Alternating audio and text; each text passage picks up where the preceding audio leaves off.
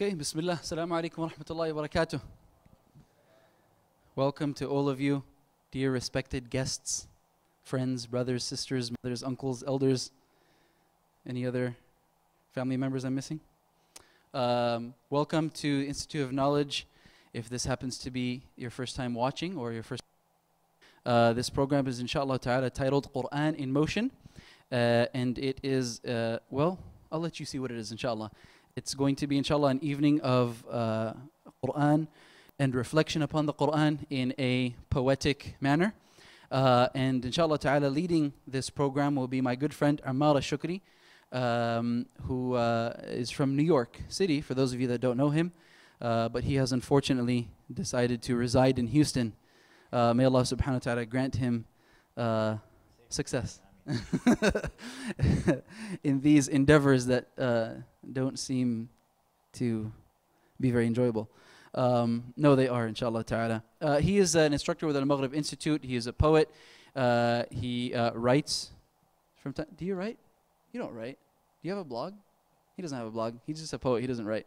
But he's a great brother, mashallah ta'ala. I've had the pleasure of having his acquaintance for many years, and I look forward to what he has to present and share. I'm just as equally excited as you all are, so I will hand it over to him, inshallah, to get us started. Tafaddal. طيب الحمد لله والصلاة والسلام على رسول الله. السلام عليكم ورحمة الله.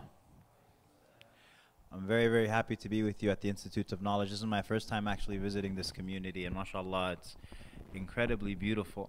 And I ask Allah subhanahu wa ta'ala to bless you and bless your endeavors and bless this community. Allahumma ameen. So we will, the idea is basically just to present the Quran in a way that hopefully will be something that people can interact with in English. So there is, and to be able to communicate meanings in a way that maybe even be easier to learn and to repeat. Something that I found when whenever I would kind of study a topic is, you know, the Arabic tradition, at least, it has a concept called the writing of nazm, or, you know, they'd be called manzumas. And this concept is that to make knowledge more accessible to students, you would basically codify it in poetry. You would codify it in poetry. And that way you would memorize, for example, on any particular science, you would memorize a poem. And that poem would become like a mnemonic for you. Basically, it would trigger that information for you. And that's the idea. And so I kind of noticed myself doing that in English. And so I've written a couple of pieces on a couple of different topics or a couple of different subjects.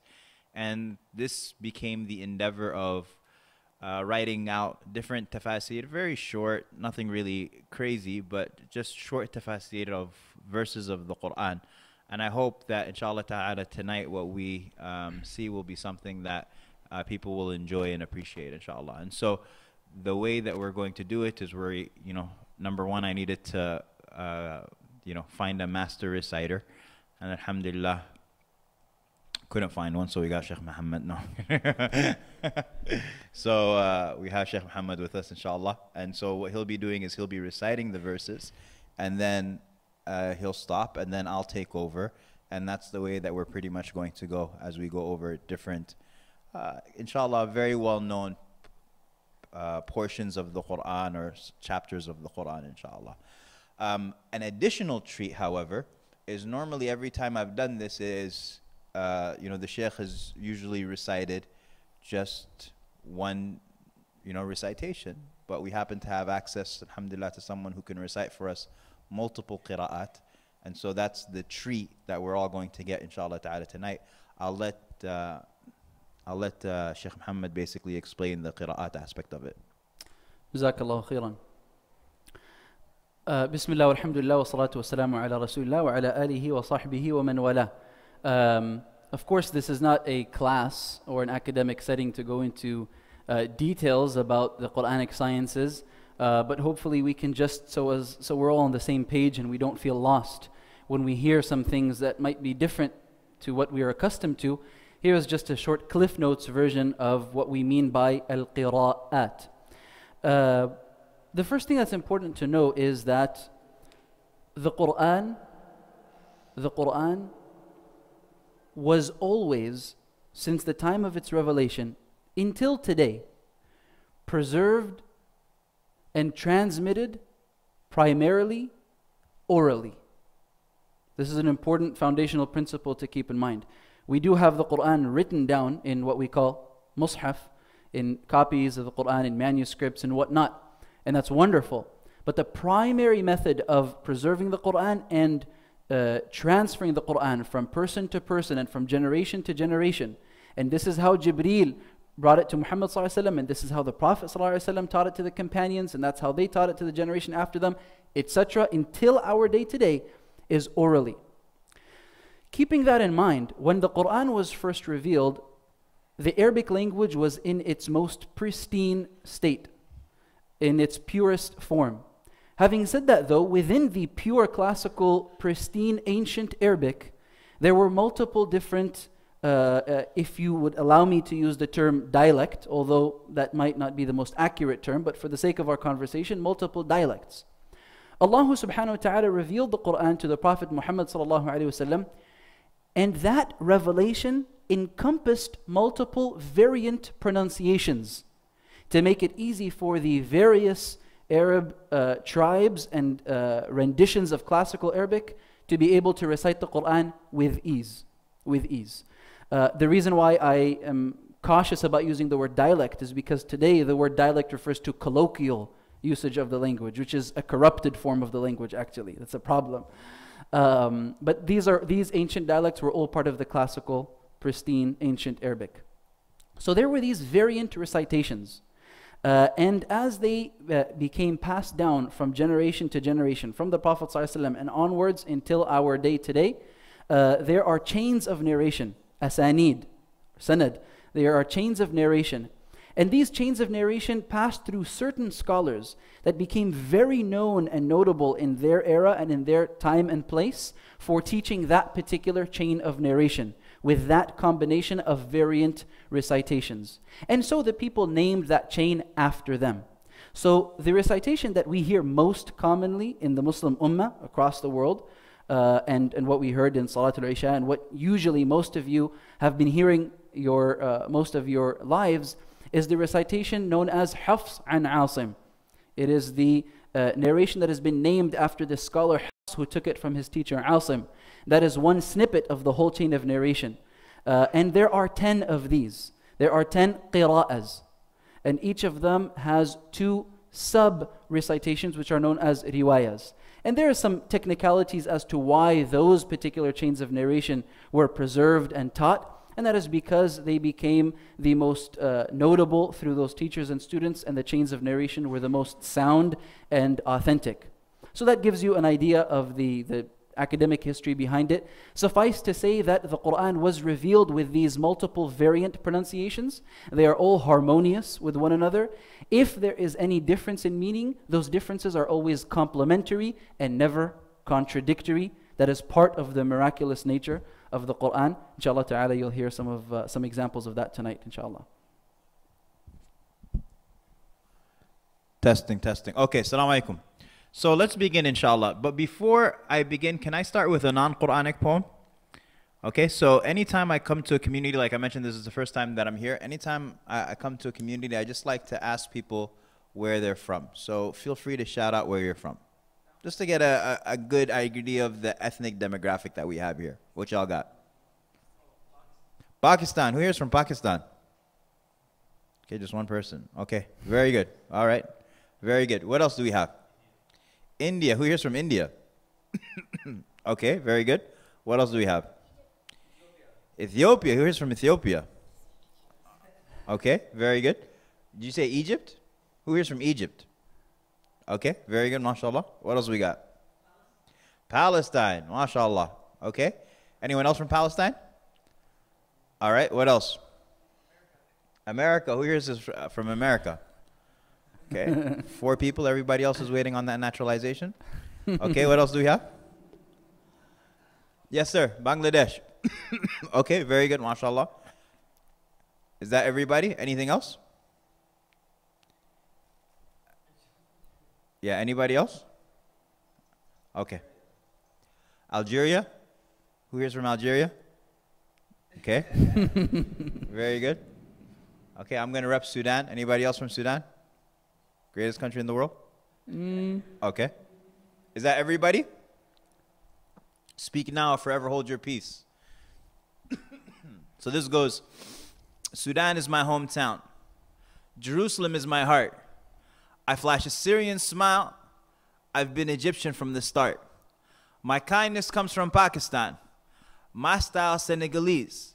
Yemen and Somalia join 2 continents at my knees. A Mauritanian mind, Ethiopian legs, Bengali disposition. Moroccan passion, Turkish fashion, Indonesian precision. Wherever Allah is worshipped are my people. I conclude English esteem, French cuisine, American attitude. I have history in Spanish soil and Malian sand, a future shining from Khorasan. My present is where I stand. My eyes peer from Kashmir towards a Malaysian rising sun. My body's indivisible. I'm an ummah of one.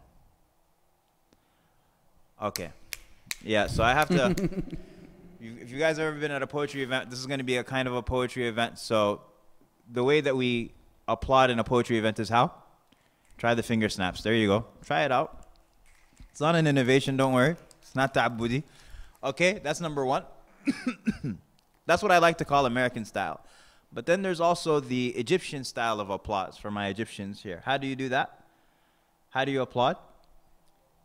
Very good. You just go, Allah, Allah. Go ahead, try it out. Allah, Allah. Very good. Alhamdulillah. So that's also acceptable. So we've got American style, the finger snap. Then we have Egyptian style, which is Allah, Allah. And I remember one time I was visiting a community, and those were the only 2 styles that I know. So I said, you know what? We've got American style and we've got Egyptian style. So then one brother raised his hand and he said, but what about Pakistani style? And I said, what's Pakistani style? I don't know what that is. And then he went like this with his hand and he said, Vah Vah. So we have that style as well. So go ahead, try that out. Try it. You have to have the hand twist though. Vah Vah. Very good. So those are our 3. And just, it's important in these types of events. Alhamdulillah, it's not like an academic class or anything like that. So it's very much about energy. It's very much about energy. The energy that you give just comes back to the presenters, and it just makes everything, alhamdulillah, much more fluid. So what we're going to do is let's begin, inshallah ta'ala, with let's begin with Surah Al-Ikhlas. It's a very concise surah. So if you could begin with just the variant recitations and just stopping at every verse, and we'll see how it goes, inshallah. أعوذ بالله من الشيطان الرجيم بسم الله الرحمن الرحيم قل هو الله أحد. Now there are 5 chapters that with the word say begin. That is Ikhlas, Falaq, Nas, Al-Kafirun, and Najin. Now the word say decrees the Prophet upon whom be peace didn't alter the revelation received, not in the least, and Al-Ahad in description exceeds, but to be brief, the one and only with uniqueness indeed that doesn't cease. Allahu Samad. As-Samad is the master who none speak after, and the one you ask for in need and disaster. But he needs no one, no partner and no son, no internal organs, no nutrition is needed, it's not a notion. Lam yalid wa lam yulad. He begets not, nor was he begotten. And the meaning of begotten has long been forgotten. But it means he has no children and no one has ever had him. And he negates children first before parents, though the circle of life is obviously oppositely apparent. Because most tracks to shirk that shaitan brings is by attributing to Allah not parents but offspring. وَلَمْ يَكُنْ لَهُ كُفُوًا أَحَدٌ وَلَمْ يَكُنْ لَهُ كُفُوًا أَحَدٌ وَلَمْ يَكُنْ لَهُ كُفُوًا أَحَدٌ وَلَمْ يَكُنْ لَهُ كُفُوًا أَحَدٌ وَلَمْ يَكُنْ لَهُ كُفُوًا أحد ولم يكن له كفءا أحد ولم يكن له كفؤا أحد. He has no partners, no equals, no angels, no people, no updates, no sequels. To claim so is deceitful. To claim so is lethal. To all those who are seeking God, He alone is the one to be feared and awed. He alone is the one to be revered and sought. He alone is the one, and He loves the odd. Okay. Jazakumullah khair. MashaAllah, beautiful. All right, so we're warming up now. How about we we backtrack all the way to Ayat al-Kursi.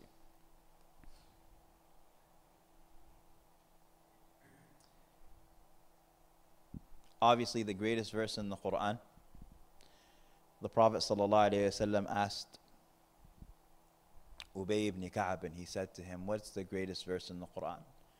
And he said, Allah and His Messenger knows best. And he said, no, I want to hear from you. So he said, Allahu la ilaha illa huwa al-hayyul qayyum, the greatest verse in the Quran. So he tapped him on the chest and he said, may you be blessed with knowledge, Abu al-Mundhir. And so it's the greatest verse of the Quran, has many, many different virtues. Maybe we'll get to it after, inshallah ta'ala. But let's get right to the recitation. So bismillah. Bismillahir Rahmanir Rahim. الله لا إله إلا هو الحي القيوم. الله لا إله إلا هو الحي القيوم. الله لا إله إلا هو الحي القيوم. Allah is the default name of God. Some said it means He who is worshipped, some said He who is loved, and some said the one who bewilders all. And some said it's a name not extracted from anything. Nonetheless, He's the one that you will call, and there's nothing that's worshipped other than Him. I mean, there's plenty that's worshipped if you look around you, but there's none that are deserved to. Al-Hayy is the ever-living. And a meaning that this name sends is that He's the only one, not family and not friends, that is with us from the start of our journey until the end. So He should be the only one the heart of a believer depends on. Al-Qayyum is the maintainer of every soul. Billions of creatures all around the globe, galaxies and heavens in another zone, and creation beyond it that we just don't know.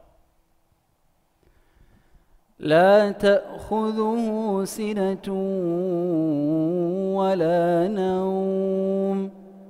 لا تأخذه سنة ولا نوم. لا تأخذه سنة ولا نوم. Neither drowsiness overtakes Him nor sleep. له ما في السماوات وما في الأرض. له ما في السماوات وما في الأرض. له ما في السماوات وما في الأرض. And this verse refrains everything. And this verse reframes everything that we think we own. To Him belongs whatever is ever in the heavens and whatever is on the earth. This verse refrains everything that we think we own, our family, health, wealth, every possession we've ever known. He does it with what He pleases because it all belongs to Him. In fact, so whatever it is that you need, He's the one that you should ask. من ذا الذي يشفع عنده إلا بإذنه. من ذا الذي يشفع عنده إلا بإذنه. من ذا الذي يشفع عنده إلا بإذنه. من ذا الذي يشفع عنده إلا بإذنه. من ذا الذي يشفع عنده إلا بإذنه. Who is it that can intercede with Him except by His permission? Like, Who can dare to intercede or even dare to speak in front of God without permission on the day of great submission, when phony peers have hearts filled with fear and eyes of humbled vision?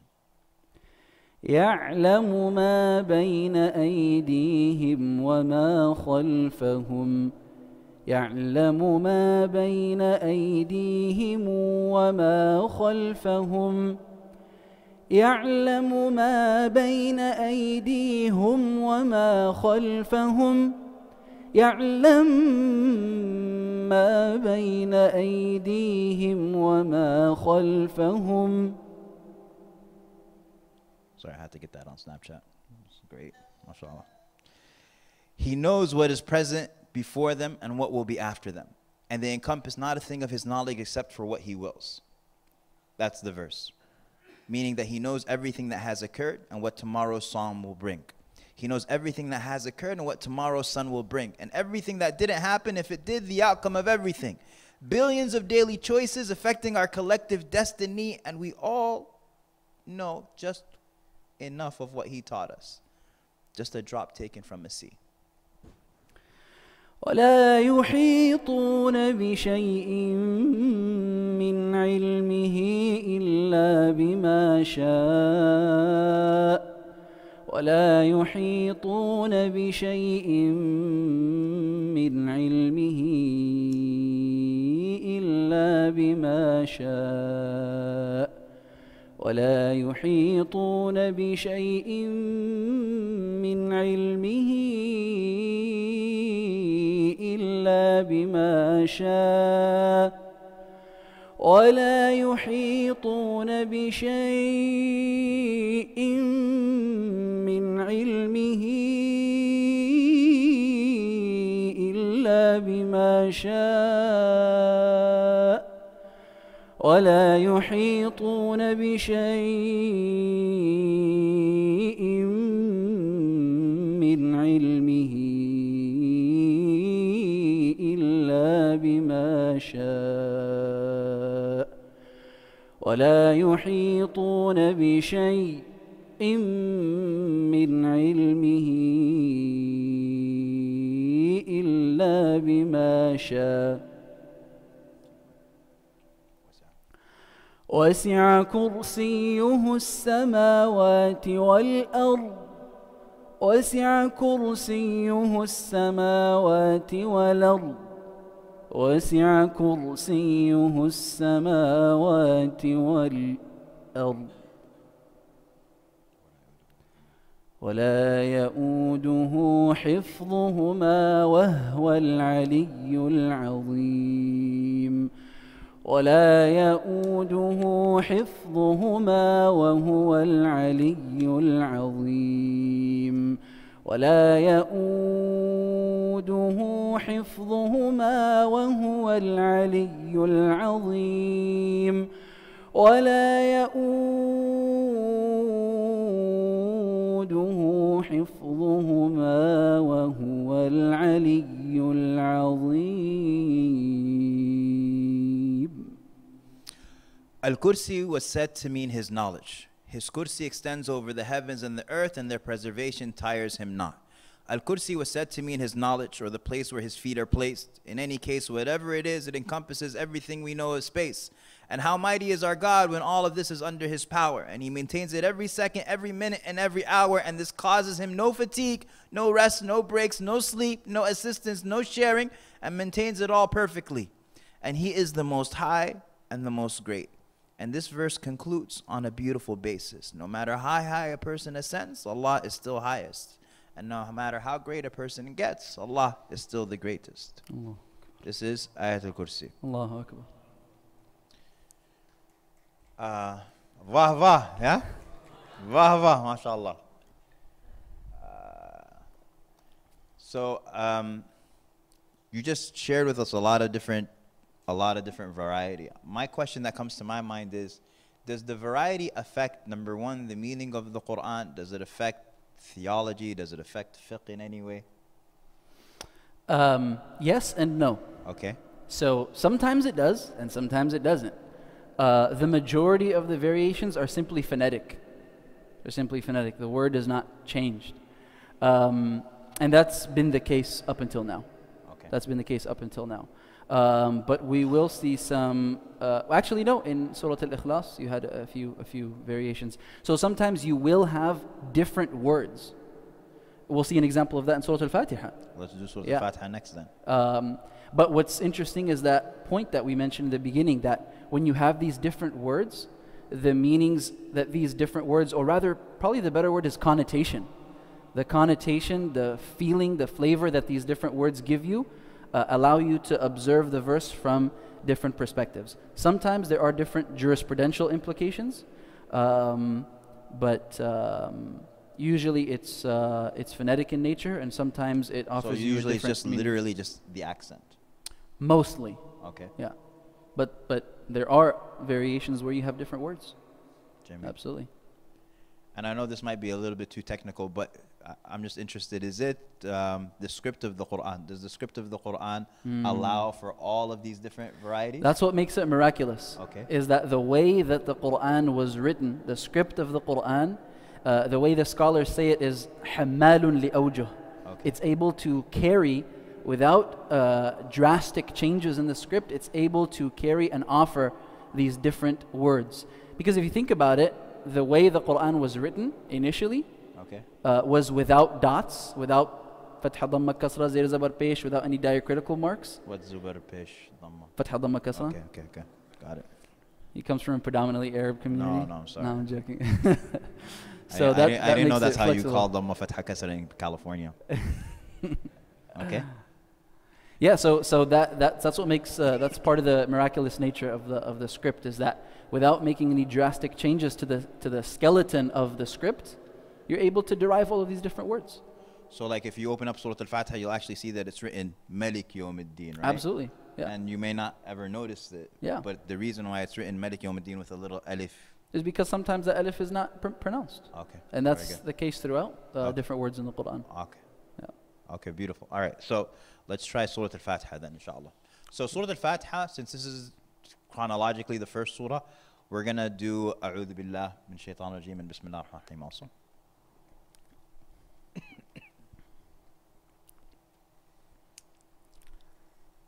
أعوذ بالله من الشيطان الرجيم. Jesus and Mark said, this sign shall follow the believers. A sign that'll separate the true from the deceivers. They'll cast out devils in the Lord's name. So in reciting God's words, that's what we proclaim every single time that we seek refuge in Him from Satan, the cursed and outcast. And so we begin. بسم الله الرحمن الرحيم. In the name of Allah, Ar-Rahman, Ar-Rahim. Allah pronounced A-double-L, exhale with love. Allah, the creator of the earth and the heavens, the one deserving of our love, obedience, and reverence. Who's Ar-Rahman? Ar-Rahman is the one who in His mercy is extreme, and so His mercy extends to all places, things, and beings. Take the most wicked individual you can imagine in the land, he's still drowning in the mercy of Ar-Rahman. Ar-Rahim is the one whose mercy goes on and on and on and on and on and on. الحمد لله رب العالمين. الحمد لله رب العالمين. Alhamd is beautiful praise, with all of its values and levels and all of its ways, not because of any favors bestowed or anything that's owed, but because He is who He is. And so He is the one deserving of that praise. Rabb means master, sustainer, nourisher, creator, developer, maintainer. And Allah is as such for His divine construction. So praise is the most appropriate introduction to the conversation that will now take place between the master and his slave, face to face. الرحمن الرحيم. Now those two names were already mentioned, right? So that should suffice.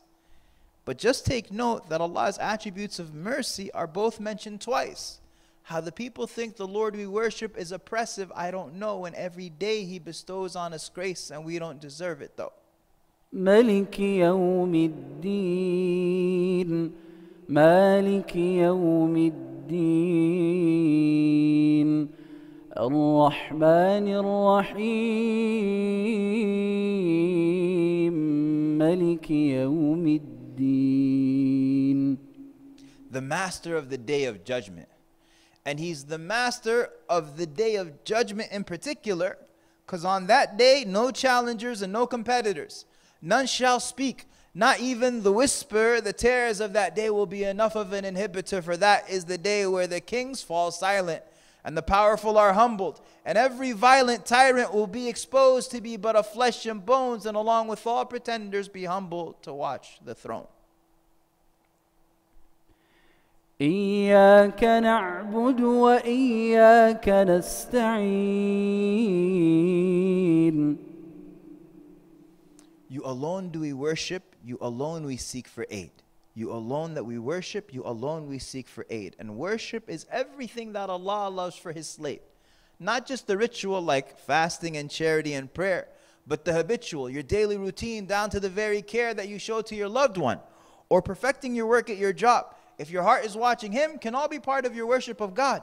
But the only one deserving of perfect adoration, love, fear, submission is the Almighty above. And when no one is there, He'll be there for you. Call upon Him, He'll take care of you. اهدنا الصراط المستقيم. اهدنا الصراط المستقيم. اهدنا الصراط المستقيم. Guide us the straight path, meaning guide us to it, and guide us while we're on it, so we never lose it. The straight path is one, crooked paths are many. Light is one, and darkness plenty. Righteousness is to recognize that this is your most oft-repeated request. For the scholar and his page, the ignorant and the sage, and everyone in between. For the scholar and his page, the ignorant and the sage, and everyone in between is constantly in need of guidance to their dying breath. They know the dangers of self-delusion, so they fear it so. Self-righteousness is to think yourself guided from years ago. صراط الذين أنعمت عليهم غير المغضوب عليهم ولا الضالين.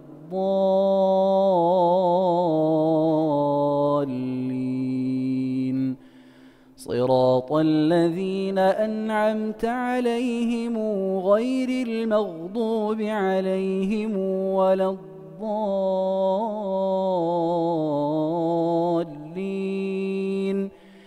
صراط الذين أنعمت عليهم غير المغضوب عليهم ولا الضالين.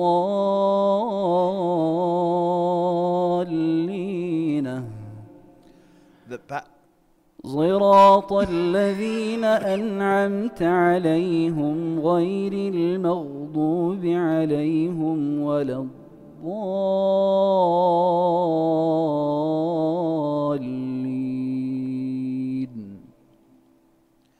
The path of those you've blessed from before, the prophets and the righteous and more, the truthful and those who bore witness to the truth by giving their lives in an instant. Not the path of those who earned your anger or those who went astray. Earned your anger by knowing the truth and rejecting it, or going astray by never knowing it at all, never detecting it. What you've just heard recited are the most oft-repeated words in human history. No passage, no hymn, no prayer is spoken more frequently on more lips, nor memorized in more hearts than this. 17 times a day, every time that we pray, this is what we say. This is what we say. Al-Fatiha. Allah Akbar. Allah, Allah. Finger snap and everything, mashallah. That one's my favorite. Yeah, that's my favorite too. You know, it says Fatiha. Allah But my goal is to create a new favorite for you. Okay. That's the goal. All right. So whether we accomplish that tonight, in any case, we will strive towards it. So Inshallah. let's go now to the other end of the Mus'haf, the Ma'udatain. So we'll recite Surah Al-Falaq and Surah Al-Nas.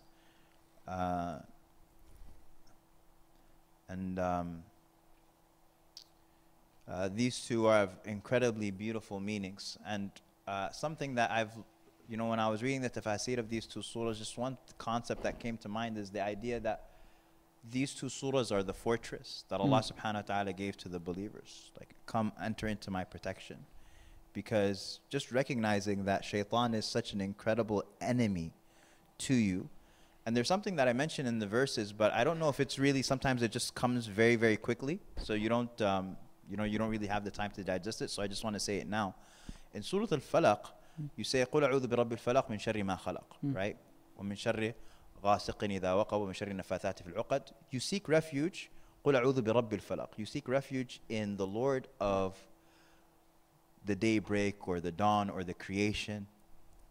You're seeking refuge in the Lord, in the Rabb. And then you seek refuge in that one attribute from three things. From his creation, you seek refuge from the darkness of the night and the evil that comes with the nighttime, and you seek refuge in the evil of magic. These three things. But then in Surah An-Nas, you seek refuge in three attributes of Allah. قُلْ أَعُوذُ بِرَبِّ النَّاسِ مَلِكِ النَّاسِ إِلَهِ النَّاسِ.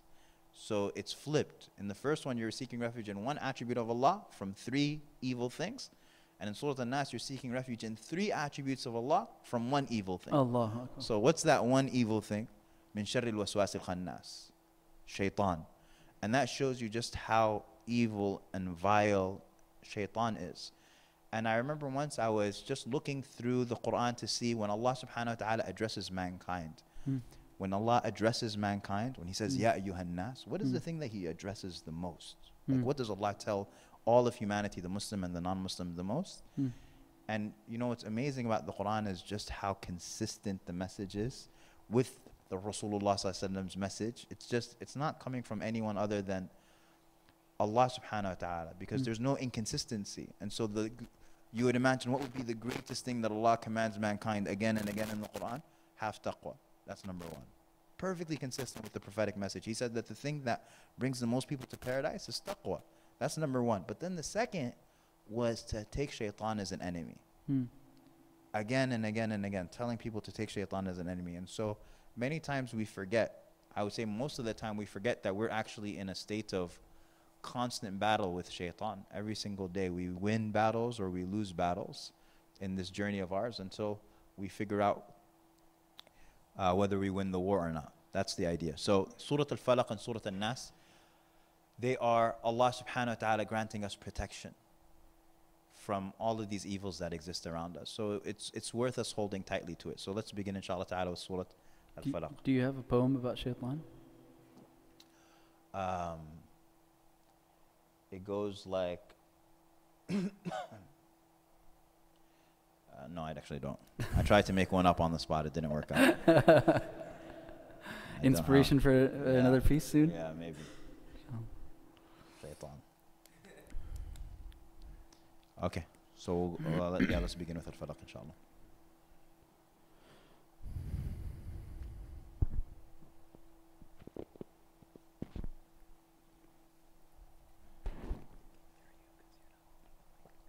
Okay, let me raise the microphone. بسم الله الرحمن الرحيم قل أعوذ برب الفلق قل أعوذ برب الفلق قل أعوذ برب الفلق. Al-Falaq and An-Nas are two chapters where we're taught by the divine to come to a safe place, a safe space where he assigns a shelter from the danger of everything, the evil of every human, the evil of every jinn, the evil of every creature, the evil of every sin. And by reciting these words, you enter the protection of the king. من شر ما خلق Keep going. ومن شر غاسق إذا وقب ومن شر غاسق إذا وقب ومن شر غاسق إذا وقب. From the evil that he's created and from the evil of the whispering retreater, from the evil of the dark night. Al-Ghasiq is the night, the majority of the scholars say, because under the cover of night is when evil comes out to play. and the wicked come out to pray, and the righteous resign to pray. So you seek refuge in the Lord of daybreak and light, from the darkness and the evil of the night. ومن شر النفاثات في العقد. And from the evil of witchcraft and the blowing of knots. The practice of magic long ago was rightly banned, talking real magic, not illusions or sleight of hand. For magic was described by the Prophet as a mortal sin. And magic in essence is an act that invokes the jinn. ومن شر حاسد إذا حسد. ومن شر حاسد إذا حسد. ومن شر حاسد إذا حسد. And from the evil of those who envy. Now, what would tell you about how vile envy is?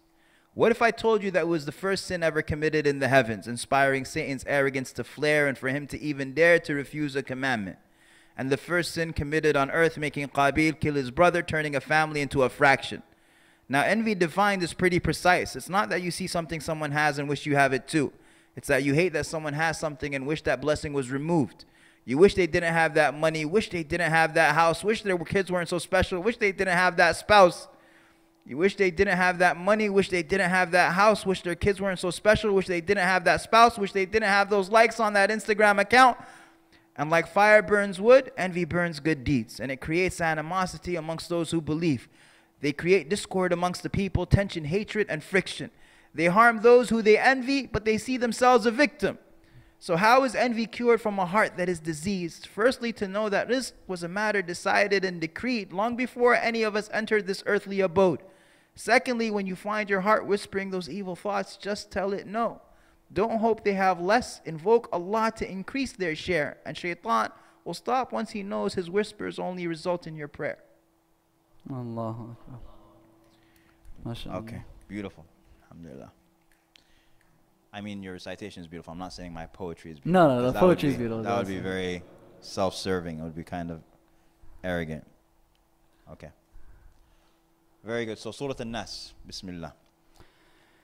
بسم الله الرحمن الرحيم قل أعوذ برب الناس قل أعوذ برب الناس قل أعوذ برب الناس قل أعوذ برب الناس.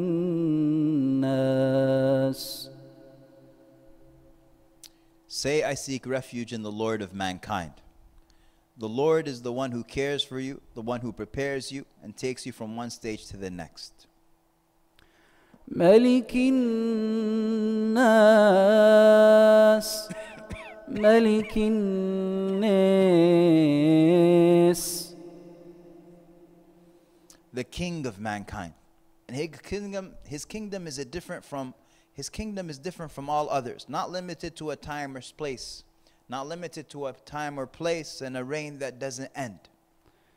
إله الناس إله الناس. The deity of mankind.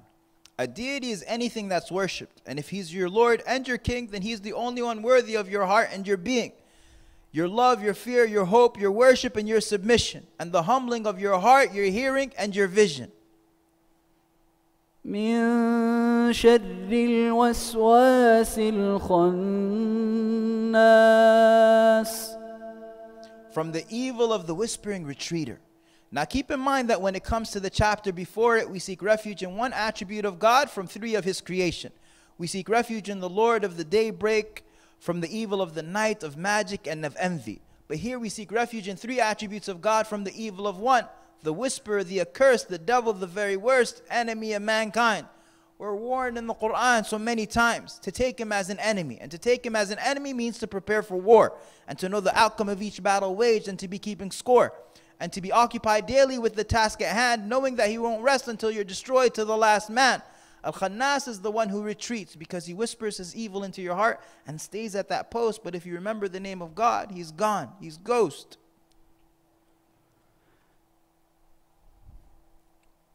الذي يوسوس في صدور الناس الذي يوسوس في صدور الناس. The one who whispers in the hearts of mankind. Satan flows in our veins like the flowing of blood, constantly whispering and inviting, suggesting and inciting, but his whispers for the believer are a metric that they can use.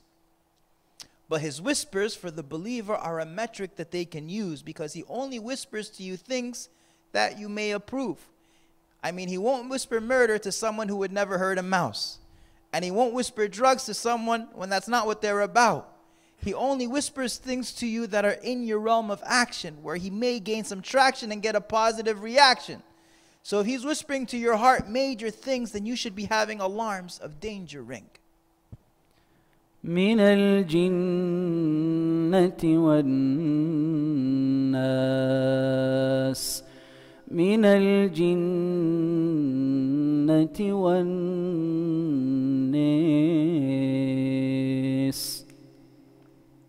From the jinn and mankind.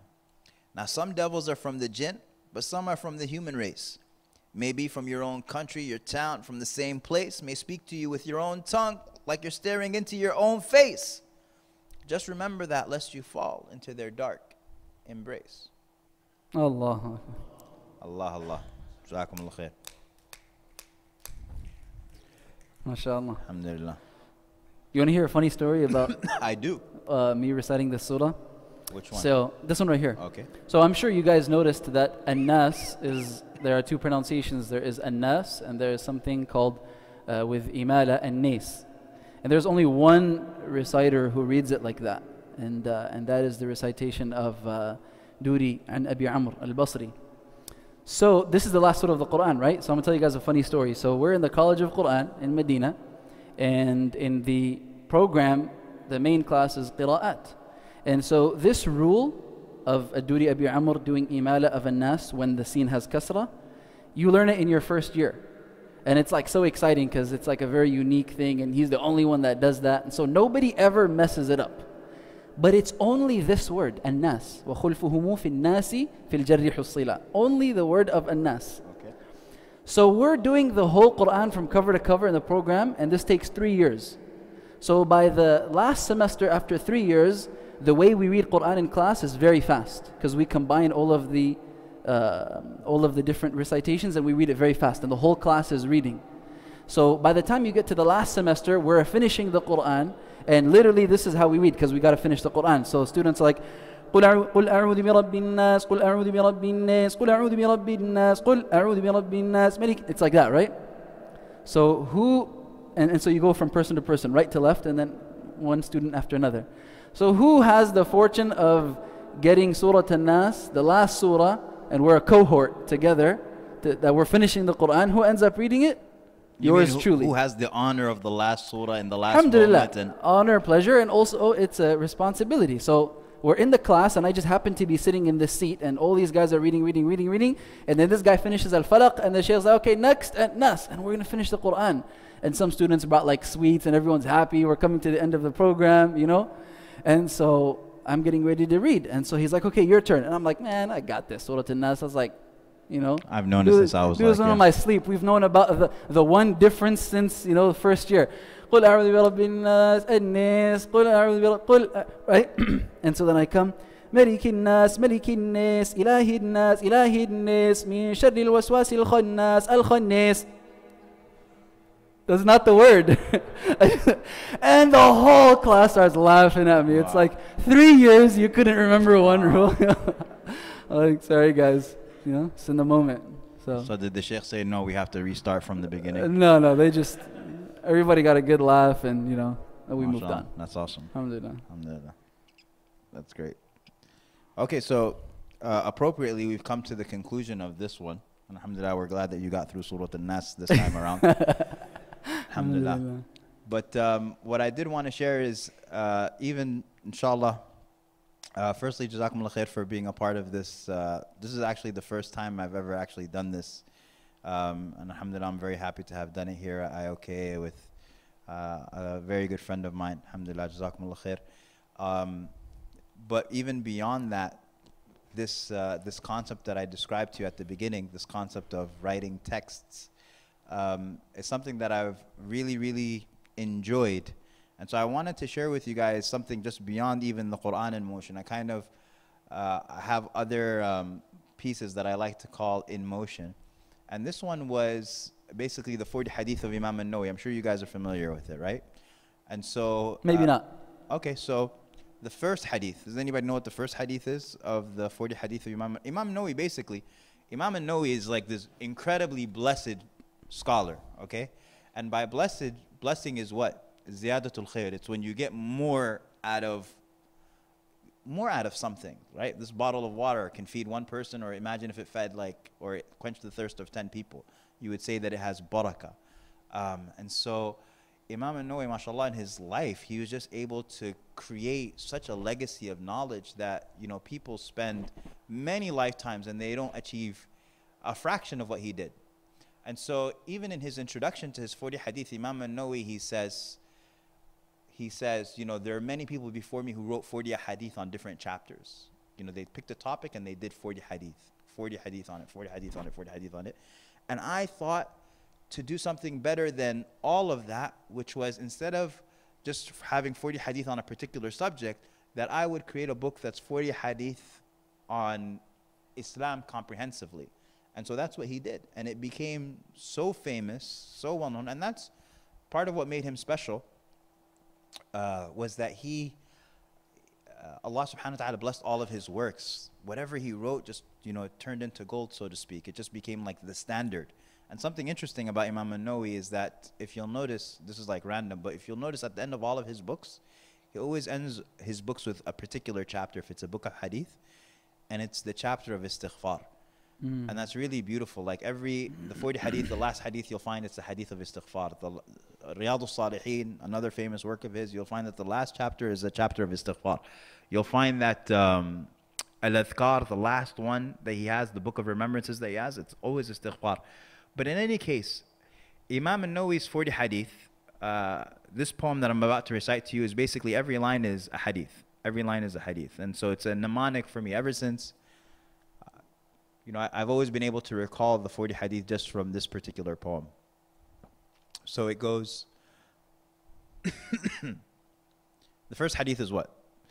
Verily all actions are by intentions. That's the first hadith. And the second hadith is the famous hadith of Jibreel. Islam, Iman, Ihsan. The third hadith is the hadith of Ibn Umar where he says Islam was built on 5 pillars. The fourth hadith is the hadith of Abdullah ibn Mas'ud when he talks about the angels breathing into the womb of the mother, a person's lifespan and their actions and their deeds. The fifth hadith is the hadith of Aisha that talks about innovation, okay? So just follow me here. It goes, know that all actions are by intentions. And the deen was taught through angelic intervention. Islam is built on 5 pillars of might, and the angels while in our mother's wombs did right. The deen rejects all types of innovation, and the heart is the limb's temptation or salvation. This religion is based all on advice sincere, and the sanctity of a believer's blood is severe. We don't ask about that which is obscure, and Allah only accepts that which is pure. Allah. We leave what is doubtful and suspect, and that which doesn't concern us we don't inspect, and to love for you what I would love for me, and a believer's blood never be spilt except for 3. Speak only good, if not then refrain. Angers from the heat of hell, avoid its flames. Everything is to be done in an excellent fashion. Fear Allah everywhere, treat people with compassion. Anything that happens is only by Allah's permission, and hayat was forever written as every prophet's vision. So that's 20. MashaAllah. Believe in Allah and be steadfast. Perform halal, avoid haram, pray and fast. Purification is equal to 1/2 of our iman, and oppression was forbidden to Allah and man. Everyone has something they can give in charity, even picking up litter, a selfless rarity. Sin is what makes your heart feel resistance and unease. Upon us is the sunnah in times of difference and disease. The tongue is the most common catalyst to the fire. About those things kept silent, we should not inquire. That's 30. Then it goes, be indifferent to the world, you shall be of the zuhad. There's no initiating harm or reciprocating harm to add. Evidence is to be brought forth by the accuser, and he who sees evil must be its remover. Be the servants of Allah altogether as brothers. Allah is in your service so long as you are for each other. And every good deed Allah takes and multiplies, and He is for His awliya, their hearing, hands, and eyes. He has forgiven us the rest, mistakes, and what we forget. We are strangers in this world. Don't settle just yet. Perfection occurs when passions fall in line with the divine. And Allah will forgive all sins, and He will not mind. Allah. Allah. Jazakumullah khair. So that's the 40 hadith of Imam al-Nawawi. So that's in the hadith catalog. Hadith in motion? That's hadith in motion. Coming to a city near you. The last one that I want to share with you guys, and I'm smart enough to not stay too long in between people and their cheeseburgers. But the last one is fiqh in motion. Okay? And the one that I'll share with you is a class that I took with one of my teachers, Shaykh Yasir bin Jas. And so he used to teach us a class called, should I not do that? Okay. Okay, no problem. So this was a class that he called the fiqh of love, right? So it was the fiqh of marriage. And I took the class and I condensed it into a poem. So I'll give you the chapter of engagement. This is the chapter of engagement. Anyone here engaged? Yeah, so if you're engaged, okay, good. So this goes, for a correct engagement, express your desire. For a specific woman whose hand you wish to acquire, inform her wali directly in person if you wish, or send a representative who will better serve your interests. The first type of engagement is explicit, a form very direct. The second is implicit, at a time when it wouldn't be correct to propose. In any case, the rules of conduct are still the same. Still not mahram, still covered with the modesty and shame, because engagements aren't binding. They can be revoked at any moment. They're used for getting acquainted and making the resolve more potent. Ooh. And if she already accepted from a brother, he just said, ooh. I was like, what is that? Like, what kind of hype is that? He said potent. Yeah. Sometimes you got to find a word to rhyme, man. And if she already accepted from a brother, then you must refrain, for it's forbidden to undercut him as long as the pledge remains. So the forbidden from engagements are but a few. A woman already in a state of marriage, and that leaves two. The one who's in her iddah until she's through, and if she already accepted a proposal, that means so are you. Know that a woman desired will generally be one of four: her wealth, lineage, beauty, qualities that men adore, but the one who is mentioned above all the rest is she who learns and practices her religion best. There are other characteristics that one could describe to aid the puzzle seeker on his search for a bride. To be fertile and a virgin, if your status is of like, and the man be just enough older than his wife, contentment with what Allah gives and with what He withholds. If such a sister is found, surely she is a trove. Beauty is relative, still important nonetheless, as the coolness of the eyes will lead to the soul's rest. Allah. I said beauty is relative, still important nonetheless, as the coolness of the eyes will lead to the soul's rest. And the best mahar is that which facilitates ease. And that is the most blessed for both families. And finally, lineage should be taken into consideration, as one's nobility should increase due to the combination. MashaAllah. That's it. Allah Akbar. That's the chapter of engagement. I remember I had, it was like, this was my first class that I ever took with the Shaykh. I turned it into a poem. I sent it to the Shaykh. I'm like, what do you think? Got his email. So excited. He responded back to me. He said, I think you should get married. I was like, okay. He's basically like, you're spending way too much energy on this topic. Alhamdulillah. Barakallahu feekum, jazakumullah khair, everybody. It's been an absolute pleasure. May Allah subhanahu wa ta'ala accept from all of you. And I hand off the microphone to our esteemed host, sallallahu alayhi wa sallam, Mohammed wa ala alihi wa sahbihi sallallahu alayhi wa sallam. Jazakallah khairan. Ammar, barakallahu feek. May Allah increase you in goodness, and inshallah we look forward to hearing more pieces of poetic beauty from you, inshallah ta'ala. Truly a talent, and it's a talent that the Prophet ﷺ encouraged, and even some of the Sahaba. We've heard of the famous companion Hassan, and even the Prophet ﷺ sometimes quoted poetry that was beautiful in meaning and very eloquent. There's just something with words, right? When words are beautiful, they mean something beautiful, and they're used in a very beautiful way. they just win you over. So Jazakallah khairan for sharing that with us and for coming. I think also, if I can speak on your behalf, but this is hopefully one of my motives as well, is hopefully this program would be one that increases the love of the Quran in our hearts. So inshallah, if that's something that we can walk away and appreciate, because there's a lot of rhyming and poetic attributes in many of the verses of the Quran, and that's something you notice even if you don't understand the words, you hear it, and that's really beautiful. That's something we can appreciate as well. May Allah subhanahu wa ta'ala make us of those who listen to the Quran, who recite it, who love it, who interact with its meanings, and who apply it in a manner that is pleasing to Allah subhanahu wa ta'ala. And before we wrap up, what are our housekeeping announcements? Where are we having food, Shaykh? Are there arrangements for ladies and gentlemen? Everybody goes out that way? To the right, inshallah ta'ala? Okay, so we grab our shoes and we go out that way? Okay, jazakumullah khairan.